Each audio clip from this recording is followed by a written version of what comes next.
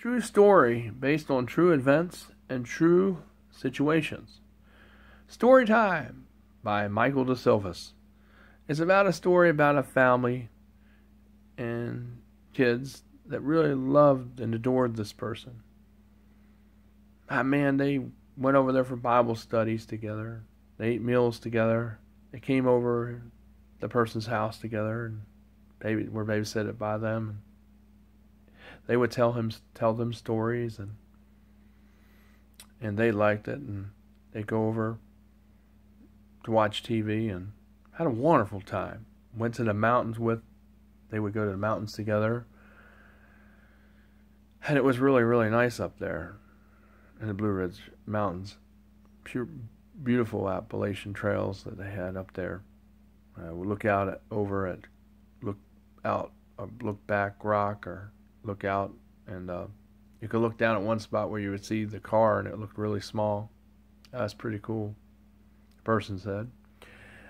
And it was just a wonderful time. But then one day, all this stuff abruptly came to a screeching halt because they had a disagreement over doctrine. And doctrine, what it was, is that God predestinates will over some things, but gives free will over most things as far as humans go, as far as man goes. Because if there was no choice, there wouldn't be free will, right? That's what the person exclaimed. And then the mother of the children said, when they were at youth group, said, "Well, I hope this don't put a strain on our relationship, because I didn't really agree with some of the things you said in your prayer, because we don't believe that way." And the person said, "Well, I don't tend to put a strain on the relationship at all, because it really isn't an issue to me. Your differences aren't a big deal to me because I understand them." And the person just felt like explaining what he felt during prayer time about some things, not because of their differences to cause, a quarrel or anything. The person was not trying to do that at all, but it seemed like the mother was trying to find something tit for tat, because she was sort of like that sometimes. She likes to pick at things. And secondly, another thing that was really strange is that after all this stuff has happened, the next day, which was Monday, that's what the email said when it was on Thursday, said that her daughter freely told her about what happened to her and what really happened to her. And I said, well, why? The person goes, well, why would they use the word freely in the email so openly? Why would they have to use that word if a person told the information without any coercing or forcing? And the person said, well, if this happened, which something did happen between them, but why did she wait so long to tell this to her parents? Well, the reason is because of love. She loved this person and still does. But we'll tell you a little more about that in a bit. But the thing is, sadly to say, this person now is viewed as a sexual predator, cannot be around the kids at all. As a matter of fact, she talks to the neighbor in his apartment complex by the name of Barbara Poe, who lives directly across from him, and has been trying to ruin his name since 2009, because she just simply clearly doesn't like this person and just doesn't really want to have nothing to do with him. So she made up this story that he lured her granddaughter one day into his apartment. But the funny, strange thing about it is that he was asleep when her granddaughter entered into his apartment. So that's the truth about it. But see, she goes around telling the story that he lured her in. And that's probably what she told the mother, the same story. And of course it was a lie, because that's not even truly what happened. The door was unlocked, yes, randomly. Sometimes it is unlocked. That day the person left it unlocked, and the daughter walked in, innocently, and he was asleep and was woken up by the daughter. Saying, "You got to get up. You got work to do, And it was really strange to see her in here, in this person's apartment. But, but after that, that's when the story surfaced or was spread around that she was lured in even though the guy was sleeping. But I don't know how you lure somebody in when you're sleeping, because that just doesn't work. That wouldn't really happen. But so anyway, that's probably what she told the mother. And so the mother's been talking to her ever since. There's been 4 meetings that we know of that she's come over here to Harbor Square Apartments to talk to this person. And there may have been many more, but that's the ones that we know of to date. One was on the end of October where they had a 12-minute exchange conversation while the groceries were being put away. And then after that, they had many other meetings that followed up ever since then for the last 4.5 months to date. And we know they've been doing calls and texting and email and even talking in person, having face-to-face encounters over at the apartments, like we said to this person. This person has made it living hell for this individual. A landlord, hasn't been exaggerating and embellishing stuff. She said when the person asked him, why is all this stuff happening? He's not the cause for the conflict. It's the lady across the hall who's causing the conflict. Because I don't know what she's told you, but it's a bunch of lies. I said, well, the person goes on to say that he did speak with her company one time because she was saying something that wasn't true, and he had to clarify and correct that because she was saying a lie about this individual speaking to this person. Anyway, and of course it was a lie. And then she went and told the story that every time somebody would come over, that this person would go and question why are they there, or why the department went ahead and said that he was the sheriff of the building, which was another lie. That's her that's the sheriff of the building. Another thing that she would do is that she would come outside the hallway every time someone would come in and out of the apartment where the person lives, like she's watching, like she's a private eye cop, and she's got to do that. And whenever this person would leave, she would call somebody and say, oh, that person's leaving, or, oh, he just got home. And she would give reports and call the mother of the children that he's had to fallen out with, and give reports to her too about things, and be calling her and giving her reports, about her daughter as to that she's not here and things like that. And this has been going on for some time. And, the thing is, it's just really weird behavior over the top. And see, the landlord's like, well, all you got to do is just go in the apartment, shut your door, and be quiet. And don't worry about what's going on outside. And I'm like, and the person's like exclaiming, well, how can I do that when it's been going on for almost 7 years? And nothing's really been done about it. That's why things have gotten to where they are right now. And she goes on to say, well, you called the police on her. And the guy goes, yeah, the police were called because of what she's doing. Follow me around in the car is what he said. Where he's going to see where he's going, what places he goes to, both him and another neighbor named Danny, following him in the cars.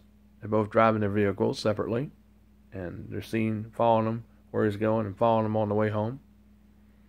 And that's why they were called. Other time they were called because just 2 weeks ago, she was outside the apartment making children noises, like provoking or rubbing it in. Ha ha ha! You can't have children over there. Ha ha ha! Ha ha ha! I got you. Ha ha ha! Making children noises and taunting the guy, when yet that's not even really true, but that's what she's doing. But that's what she did. That was 2 weeks ago. So he opened the door and said, "Are you having fun out here?" Because that's what she was doing. And she come up the back step. She acted like she come up the back step so she could look into his apartment as he opened the door to see if anybody was in there. Because she's so paranoid and worried about everything. She's been sort of like this, but now she's been overly paranoid because of what the mother has told her and what she shared with the mother. And, like I've always said to this lady, that you can have an opinion, but you have to be careful what you state to people, because sometimes they can be your friend, but they're not really friendly. They're just pumping you for information. So basically what you're doing is giving them more ammunition so they can try to cost this person the place where they live. Because what they're going to do is they could tell you, oh, they won't tell the office anything, but they go and tell the office stuff. Because they lie. Because all they're doing is pumping information from you. So they try to get you all friendly, but really they're not being friendly at all. They're just two-faced and they're lying to you. So they can destroy this person because that's the way they want to get this person out of here. And when you talk to this person, you said you weren't going to go and spread this stuff around. You weren't going to ruin their name. And you said you were not going to cost them the place where they live. Well, you talking to the neighbor across the hallway is not really a smart idea. It's like he advised you many times not to talk to this lady because she's a drama queen and she's a troublemaker and she always likes to get in things that don't concern her. And all these things were true, what he said, totally. But you did not listen to him when he advised you not to do this. So you went ahead and talked to her anyway. Then you went and talked to Georgiana Sanford, another lady that he doesn't know but knows of. But she's the same way too, a drama queen, a troublemaker, and a gossiper. And these both two ladies have done just that. So instead of building bridges and repairing things, basically what's happened is bridges have been burned and destroyed and nothing is being built. Matter of fact, this lady has cut him out of his life completely. She's like closed the chapter on it and is trying to brainwash her children to do the same exact thing. And it's just so wrong. Why she would do this when this person's known her for 7 years, has babysitted the kids, has helped her with many hours of counseling with her children, pertaining to her children, helped her with things in the home, did a lot of computer work for free, some was charged. But then she went around taking business away from him, a $30,000 job that he would have got from a place. But she took that away because she needed some help because she's got a family, you know, and they don't have a lot of money. So she figured it was justifiable because she rides him around. That's what she said. So she figured that was okay to do that, which it wasn't okay because people who are friends and family don't still work from each other. It'd be just like me. I know that her husband does a lot of printing work and I wouldn't go and still work from him, you know, because I wouldn't do that. Even if I didn't like him, I wouldn't do that because I'm not that way. But, you know, I love him. And I love this person too, and I love the children too. You know, at least this person says that. That's what he said to me. He goes on and says he does. He loves them very much. And he misses them very much. And he went on to state that that they would be safe no matter where they were with him by themselves, or if he was there over their place, you know, they would still be safe. So there's no reason to be doing all these measures. He went on to say he's truly sorry. He truly did repent from what he did. And it is hoped that she'll forgive him and really show that forgiveness and love, and not just say the words but not show it, because by her spreading stuff around does not show it. We know as to date that she's met over here with Barbara Poe 4 times. They probably have met more times than that off the property and such. And we know that they have talked on the phone many times and have sent text messages back and forth over the last duration of 5 months. She talks about a private eye. Well, this is what a private eye does. So I'm just giving you some of the intel that this person has on this lady, Barbara Poe. Barbara Poe has also a criminal record, has also been put in a mental hospital for violence and also temper and anger issues. She's also, you know, got divorced from her husband, does not really have much of a social life, does not really have many friends. This stays mainly to herself mostly, she's really a hermit, just kind of sticks to herself. Nobody hardly really comes in and out of her apartment too much. She doesn't really talk to too many people except for Danny, Patricia, and Faye sometimes. But as far as everybody else, you know, nobody really talks to her around here in the apartment complex because she kind of sticks majorly to herself, so that's a red flag right there. And, you know, to say the least, I don't know why a lady would associate with a lady that's like this, because she lies, she embellishes things, she's delusional, she makes things up that aren't there. She don't know the answer, she'll just make it up. She's very manipulative and you know, and controlling, just like this lady is controlling and manipulative, just like she's coerced things, you know, out of her children.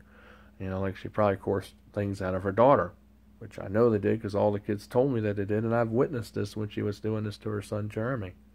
So I know as a person is telling the story here, that's going on, and that's probably what happened with the daughter. So the daughter just told what she told because that's what she was coursing out to tell her what she wanted to hear. So that's why it came out the way it did. And also, it's because of love, because that's why she didn't come sooner. That's what the guy exclaimed. But the thing is, he is truly sorry, and he wants the family to really know that.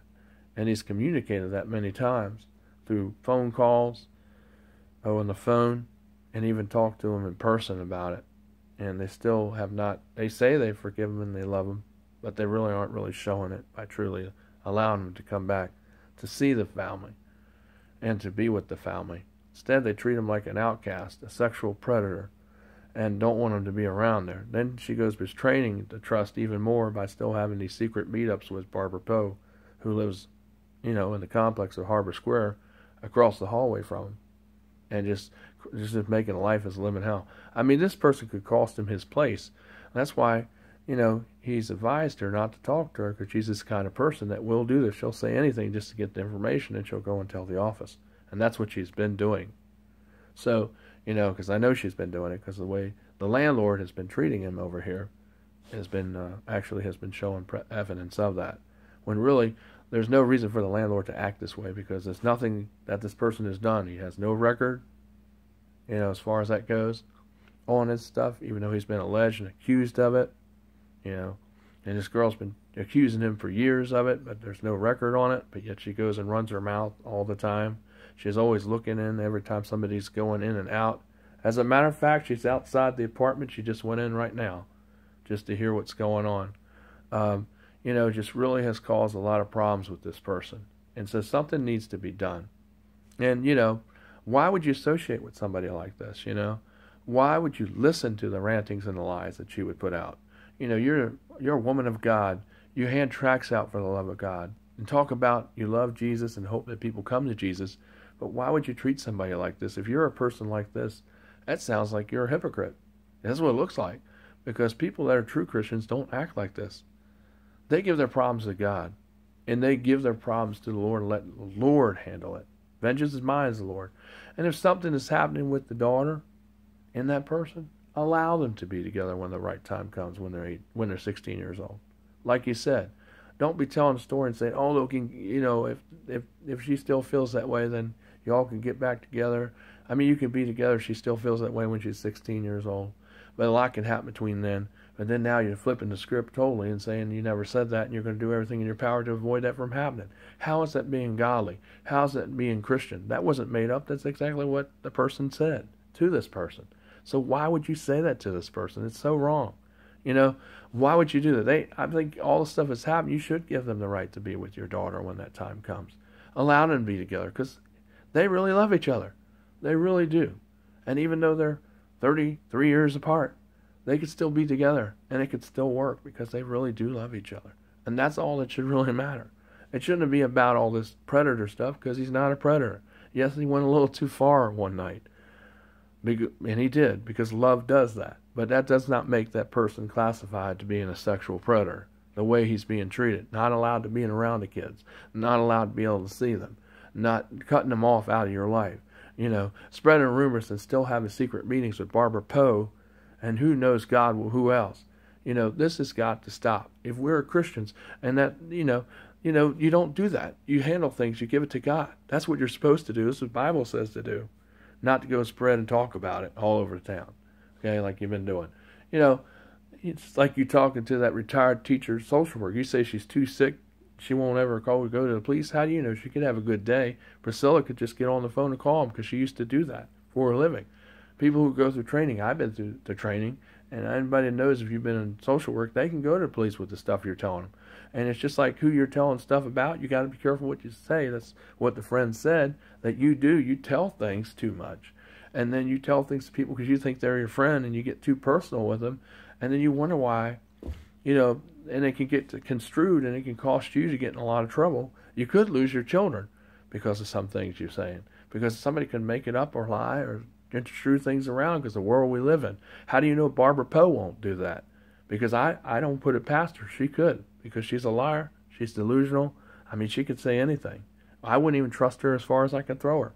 And then you have the likes and the IQ to go talk to her is beyond, any reason or logic why you would do that to this person, because this person has advised you over and over again to stay away as a warning, not as a secret agenda, but as a solemn warning, so that this stuff would not be real hard for this person living where they're living here, in the place where they live. And because you've done that, that's why she's been like this. She's calling you, she's emailing you, she's having secret meetings with you out here in the parking lot, plain sight. You know, she's having meetings with you in different places off the grounds, like at Walmart, things, you know, talking to you and stuff. I know she's doing this. That's what the man goes on to say. You talk about being a private eye. Well, that's a private eye. Okay? You know, she's been tailed. She's been seen many places talking to you. Okay? So that's what a private eye does. Okay? Her phones have been bugged. You know, her car's bugged. Okay? Everywhere she goes is being bugged. Okay? So that's just to let you know that's what's going on. You know, because that's really what is going on. Okay? I don't know what she's told the management here at the what she's told them here at the place where he lives at Harbor Square. I don't know what she's told them there. But it's really strange because, you know, she's, you know, the manager's saying all kinds of wild notions, you know, saying that music is loud out in the parking lot when the person's going out in the parking lot with the music at the normal volume that they have it every time they have it on, and you don't even hear it out there. So she's going by the words of somebody else. Then she's saying that everybody in the building has said something to her, which is a lie, because nobody's talked to her about anything. So I don't know where she got that information from, unless it's from some little man in her pocket, you know, that's in their mind, you know, where she made it up. But, you know, that's what she said to the person on the phone on Friday. You know, that, and then she said that every time this person has company, that the person questions this individual or questions their guest, and that's not true. This person only questioned one guest, but she's twisted it around so that every guest that comes, that this person says something. It's like he's the cop of the building. And that was so hilarious when I heard that, because that's not even true. You know, when I heard that about her saying this about this individual, it was nuts. It floored me, because it's insane.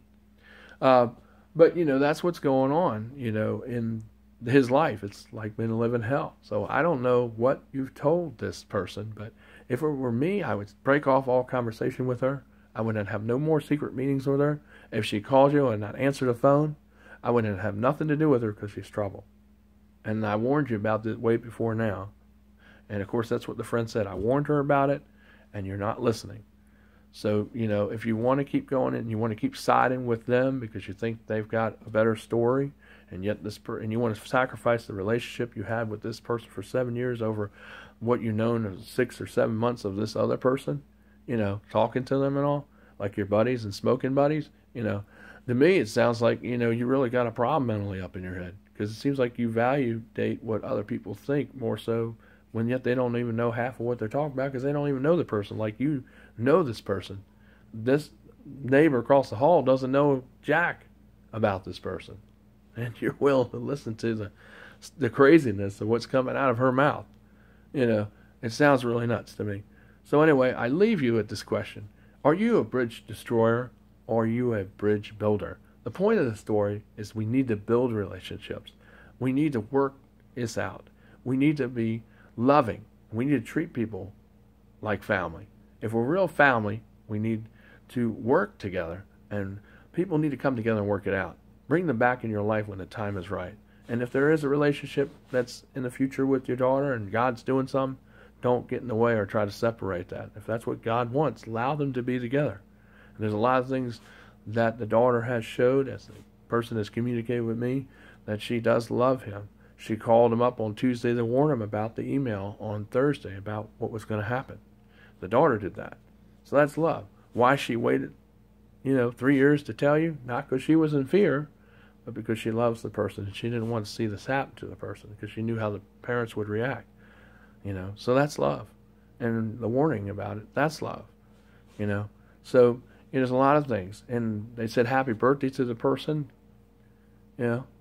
out on the outside the bus, last week. That's love. So there's a lot of love there, including the daughter. She said happy birthday. So, the kids don't hate this person. You just don't want to have them, see this person anymore, because you don't really love this person. You say the daughter doesn't want to see this person. But no, I think that's really you that doesn't want to see it. It's not the daughter. So, I think you need to get your facts straight. Stop lying to everybody and tell the truth. And stop lying, be a real Christian and stand up, have balls, and stop doing all this lying and betraying and spreading stuff around that you said you wouldn't do. And, grow up and be an adult. And, if the person's sorry, treat that person with love and kindness and compassion like the Bible does instruct. Don't do the ways of the world and get even, like Barbara's telling probably you to do. But you should do what the Bible says, not what the world like Barbara Poe says. Okay? All right. So I will see you later. It's Michael DeSillis from New Hunter Church of Christ. And I hope this is story time will help many people who are going through a lot of misunderstandings, because a lot of things can be blown out of proportion, just like this happened here. And, just a little pointer there. And I just want to tell you these stories because it's all true, and it can really happen to anyone if people take things out of proportion and blow it out of proportion. Take care. Shalom. Bye for now.